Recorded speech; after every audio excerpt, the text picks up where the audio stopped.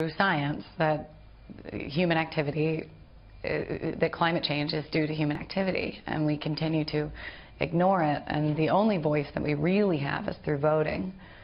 And you have voted and we voted, and it was really startling.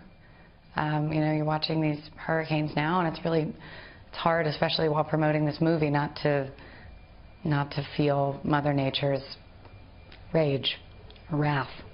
Hollywood hack Jennifer Lawrence got a nice dose of karma after trashing Trump supporters in a TV interview last week. She claimed the recent hurricanes slamming the United States are the fault of Trump voters because they don't believe in man-made climate change. Fast forward 1 week later, and her movie Mother gets an F grade and is now being reported as perhaps the worst movie of the century. Jennifer Lawrence's new movie Mother raked in $7.8 million to start and scored a rare F grade from CinemaScore audiences on Friday night. In other words, it was a box office flop.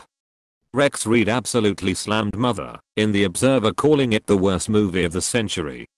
Reed had some colorful words to describe just how bad this Jennifer Lawrence movie is.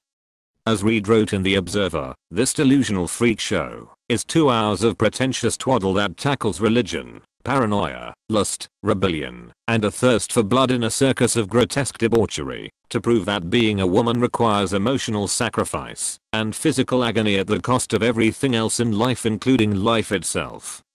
Although you will spend most of the painful, torturous, and stressful 2 hours it takes to survive Mother trying to figure out what it's all about, I advise you to ignore the reviews entirely and make up your own fantasy. Reed saved the best for last because his conclusion was the icing on the cake. Nothing about Mother makes one lick of sense as Darren Aronofsky's corny vision of madness turns more hilarious than scary.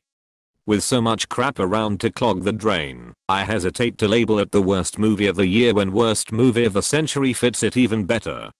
There is something so satisfying about seeing a Hollywood elitist get served after attacking ordinary Americans.